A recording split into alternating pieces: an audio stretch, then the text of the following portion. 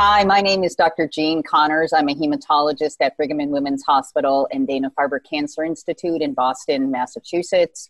I'm going to speak about the use of direct oral anticoagulants in patients with COVID-19 infection for the Clot Chronicles of NATF.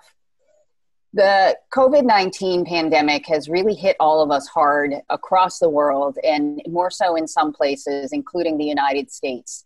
There are many lay press reports of a variety of thrombotic events occurring in patients, and there's a significant uncertainty about how to manage routine anticoagulation, as well as what we should do to prevent COVID-19 patients from developing thrombosis. As this is a new viral entity, the SARS-CoV-2, there are absolutely no data for managing this specific complication in patients with regard to thrombosis. To get a lay of the land, when reports first started coming out of China, there was this discussion about a coagulopathy. What we now know is that it's not a coagulopathy in the sense that a hematologist thinks of it with a bleeding diathesis, but it's definitely a hypercoagulable state. But what we know from the data that have been produced so far in reliable observational trials is that the increase in thrombosis is particularly strong in patients who are in the intensive care unit. So for the patients who are COVID-19 positive but managing at home, those patients may not need anticoagulation. We have been advising patients with specific past thrombotic issues, particularly strong inherited thrombophilias or past history of DVT or PE, to contact their providers. But usually if these patients can stay home and have no other significant comorbid diseases, they do not need anticoagulation as far as we can tell at this point.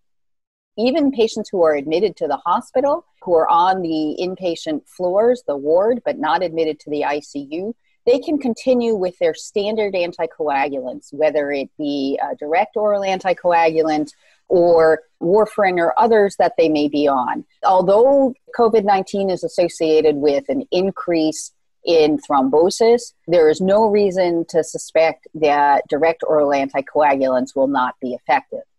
At our institution, we decided that for patients who are very unstable or patients admitted to the intensive care unit, we will stop the direct oral anticoagulant or stop the warfarin so that the half-life using low molecular weight heparin or unfractionated heparin is so much shorter that we can more readily control anticoagulation and stop it and allow it to wear off more quickly.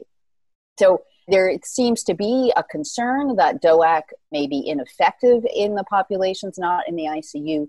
We have no data to support that or suggest that, and we feel very comfortable using direct oral anticoagulants in the outpatient population or those patients admitted to the floor with mild or moderate symptoms from COVID-19. There is a mystique surrounding low molecular weight heparin and particularly unfractionated heparin that it has anti-inflammatory properties and may actually have antiviral properties. While these data are often obtained from in vitro experiments in the laboratory, we do not have data to support that there is such a strong anti-inflammatory effect from low molecular weight heparin or unfractionated heparin that patients should be preferentially switched to one of those agents simply for the anti-inflammatory properties. The small degree of anti-inflammatory mechanisms that are postulated to occur at the vascular endothelium may simply be overwhelmed by what we're seeing on pathology and autopsy reports with direct viral infection of the vascular endothelial cells, apoptosis, and release of high levels of procoagulant proteins, and lack of the normal protective antithrombotic effect of the vascular endothelial cells. The role that low molecular weight heparin or unfractionated heparin would play in this milieu is undoubtedly pretty small. So in summary, if you have a patient who is an outpatient on a direct oral anticoagulant, you should continue that direct oral anticoagulant even if they become COVID-19 positive and remain at home. If they are hospitalized, the severity of their illness dictates what should be done with anticoagulation. There are no data to suggest that direct oral anticoagulants are inferior to other anticoagulants in the setting of COVID-19. Thank you for your attention today to the Clot Chronicles.